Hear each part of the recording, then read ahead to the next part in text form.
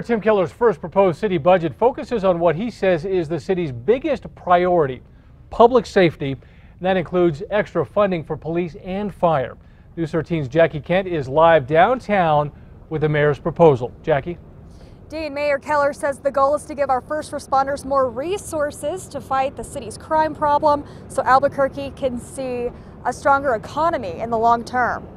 This proposal gives APD and AFD long-needed resources to tackle the crime epidemic in our city. Top priorities in Mayor Tim Keller's first city budget proposal since taking office revolve around public safety, starting with a multi-year plan to hire more APD officers to tackle Albuquerque's crime problem. We must support our existing officers who are out there on the streets every day keeping our community safe.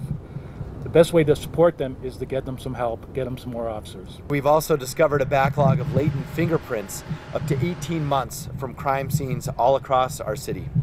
We're allocating almost $2 million to address both of these backlogs. Hefty goals in Keller's $995 million budget that includes an extra $45 million from a gross receipts tax increase. That includes drug addiction initiatives and more than $8 million in homeless services. We cannot fix public safety in Albuquerque without focusing on efforts like behavioral health, mental health, and addiction. That means help for AFD when responding to these related medical calls. Our firefighters also respond to the most calls per firefighter than any other fire department in the country. Receiving funds to create a new mobile health care program, which AFD says will in turn help with 911 wait times. This will shift non-emergent 911 calls to less resource-intensive approaches, including home or site visits to common callers and community risk reduction efforts for private residences and public spaces.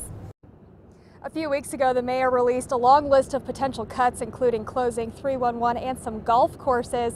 But today we found out that won't have to happen after all because the gross receipts tax covers those costs. Dean, back to you. All right, Jackie, thank you. The City Council will start reviewing the budget and has until the end of May to amend and adopt it. The new gross receipts tax increase takes effect on July 1st.